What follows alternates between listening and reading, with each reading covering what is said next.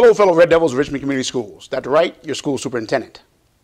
Wow, what a week we've had. Since my last public address, we have celebrated National Honor Society inductees, elementary night at Tarrant Center, snowball dance, community night at Fairview Elementary School, and the RCS juniors and seniors attended the Wayne County Chamber of Commerce Career Fair.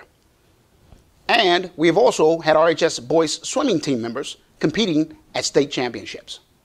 Be sure to check out our calendar on the RCS website at wearerichmond.com to get event times and locations.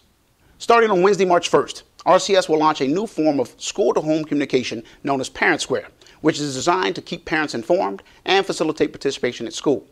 It provides a safe way for faculty, staff, students, and stakeholders send and receive school and class information, share pictures and files, see calendar items, sign up to volunteer, and so much more, all in one centralized place. All school information will soon be sent to your computer and or mobile device via email and or text, or you can download the free app. Please be sure to mark your calendars for the Community Conversation Series. This Tuesday, February 28th, we'll be at Test Intermediate School at 6 p.m. Then on March 16th, we'll be at Dennis Middle School. And finally, on April 4th, we'll be at Richmond High School.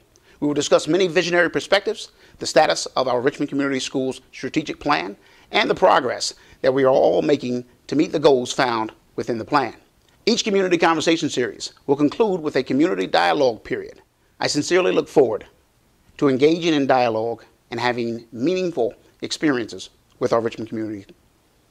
As always, we thank you for your time, patience, and support. Stay warm, stay safe, and stay tuned for the next RCS public address. Thank you, Richmond.